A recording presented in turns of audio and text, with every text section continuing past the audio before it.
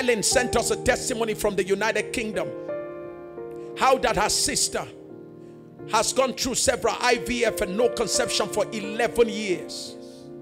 And she got her sister on this 4 IVFs. The last was in April this year. And nothing happened. They got tired. The sister decided to give up and go for adoption. Am I correct? She decided she was going to adopt a baby. And it was at that point, Helen in the United Kingdom said, I know a platform you should come to. Dragged that devil and his grandmother to the prophetic prayer altar.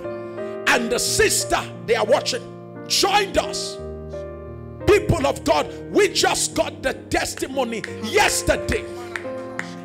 After 4 IVF and 11 years of no conception, she just took in yesterday.